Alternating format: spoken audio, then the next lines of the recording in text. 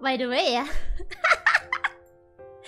by the way, I'm kind of like kind of contemplating on how should I draw this, or which clothes should I go with? Cause if you see it from there, I mean, in front of me there's a huge pen tab, but if you see it behind it, it looks so sus.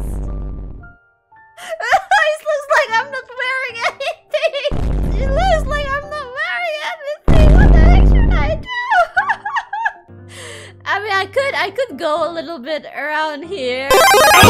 Surprise! I mean, I could go up here, but it just feels weird to have the pen tab just kind of like over.